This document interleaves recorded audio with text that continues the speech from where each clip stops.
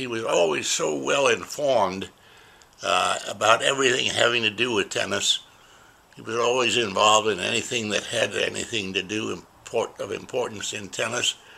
And it was a great joy to speak with him because he was fervent in his support of whatever he believed in. Sometimes the biggest statements in tennis are made outside the lines. Such is the contribution of Derek Hardwick.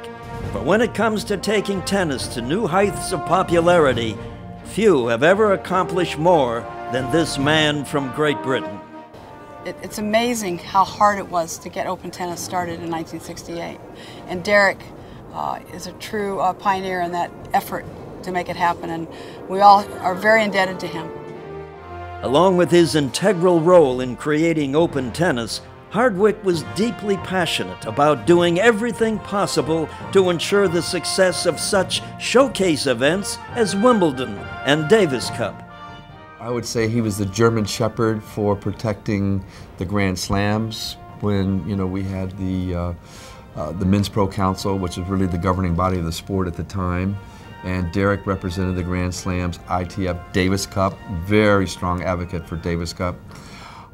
Good guy, enjoyed having some battles with him, but never got personal, and always the thought of what's best for tennis, and that's how Derek conducted himself in the meetings. He strongly believed in, as I said, in the Davis Cup and what the Grand Slams accomplished, and he did everything he could to protect them, but he really truly cared about the sport.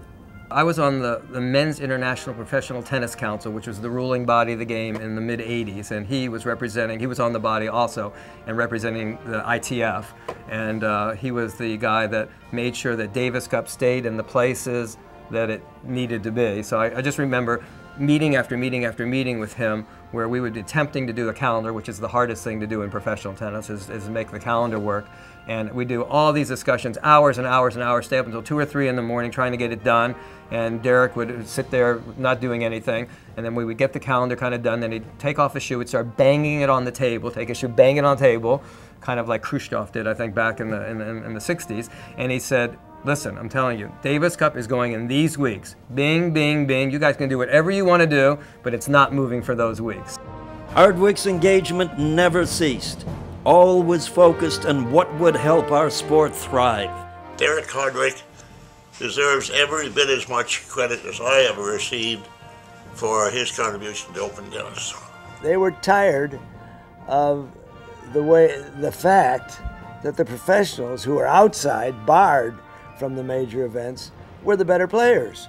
Ken Rosewall, Rod Laver, Pancho Gonzalez, and on and on. And the so-called amateurs weren't really amateurs. They were getting paid, but they weren't very good.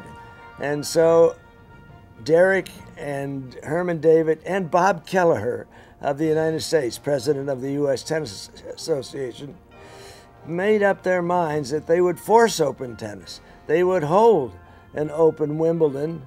Anybody could play. And if the rest of the world didn't like it, well, try to ban us. His mind was sharp, his scope truly global. By doing so much to ensure the success of tennis, Derek Hardwick has left a legacy we benefit from every day.